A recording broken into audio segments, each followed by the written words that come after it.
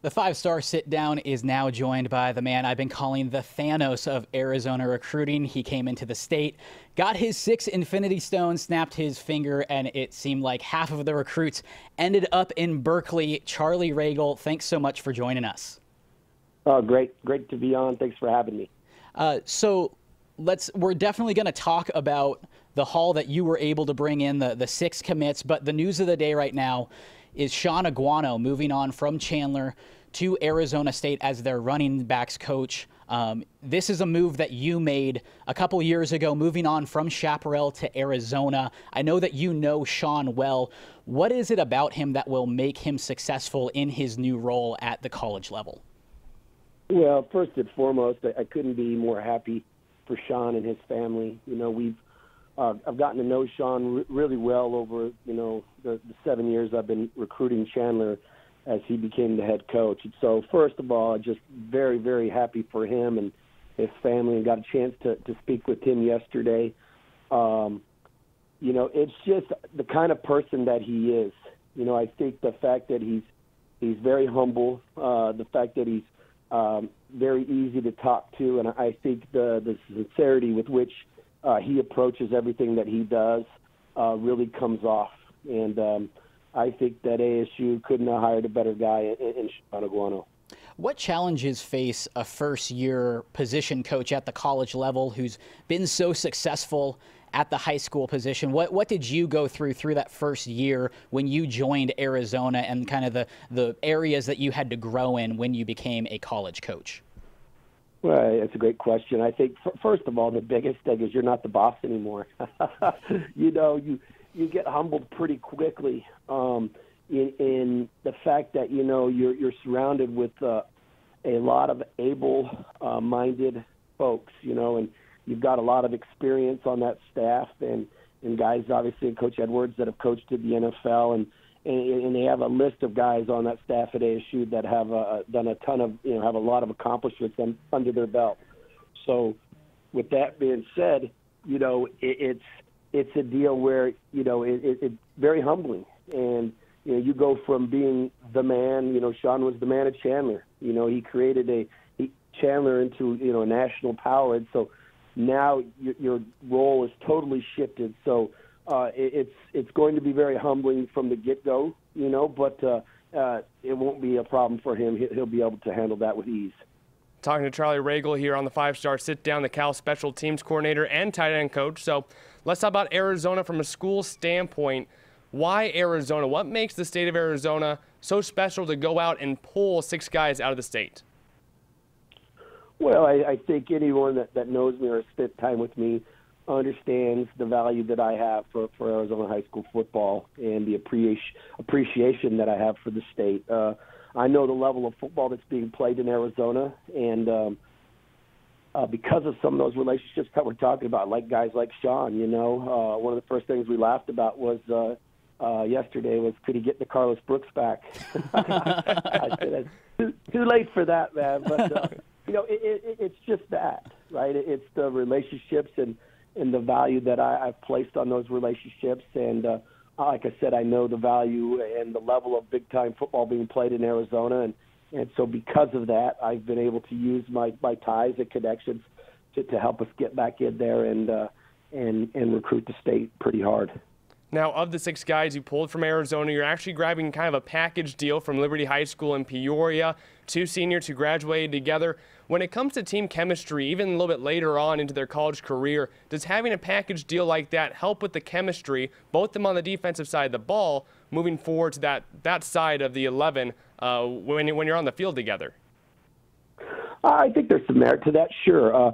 I think, overall, though, not just with these 2 young men, but these 6 guys that we were able to get out of the state of Arizona this year, it was a really unique situation where I think if you sit down with these young men as a group collectively, they share a lot of similarities. Obviously, they're great students. But their commitment and work ethic and passion for the game of football is what stands out about them.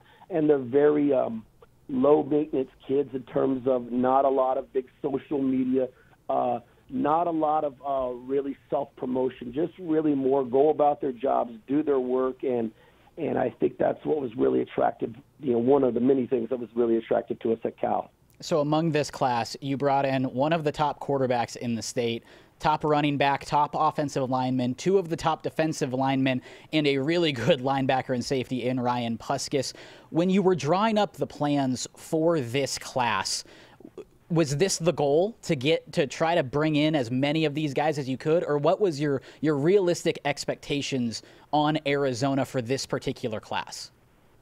Well, I think it's like every year is the same, right? We're going out and we're trying to recruit the very best players that fit what we're trying to do as a program here at Cal.